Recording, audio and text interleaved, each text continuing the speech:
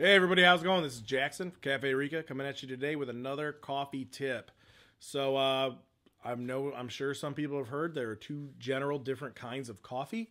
There's Robusta and Arabica, and today I'm going to tell you the difference between the two. The biggest difference is flavor.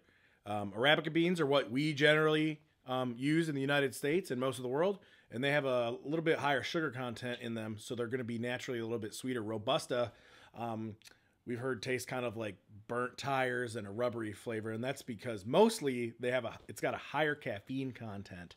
The caffeine content's roughly about 2.7%, and with Arabica it's about 1.5. So it's almost double the amount of caffeine in Robusta, but since caffeine has a naturally bitter flavor, it's going to be a little bit more bitter, and the taste isn't as desirable. That's the first difference. The second difference is the shape of the beans. The Robusta beans are more circular, and Arabica are more oval-shaped. You may also ask, what kind of coffees are Robusta versus Arabica? And there's not too many coffees that you're going to be getting that have Robusta beans in them. For the most part, I would say if you're drinking a instant coffee, that's going to be Robusta because the beans are a little bit cheaper on the commodity market. But if you're drinking a instant coffee, you really actually don't care about flavor, so it doesn't matter to you. Also, there are probably some espresso blends that still have the Robusta beans in them.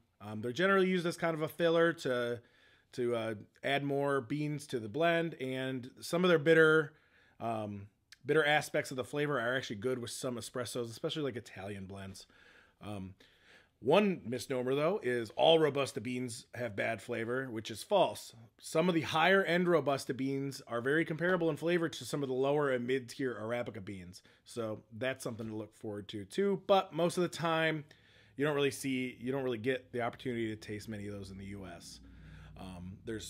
So the world coffee market is about 75% Arabica beans and 25% Robusta. So that's just why there's a general bigger population of Arabica beans than Robusta beans.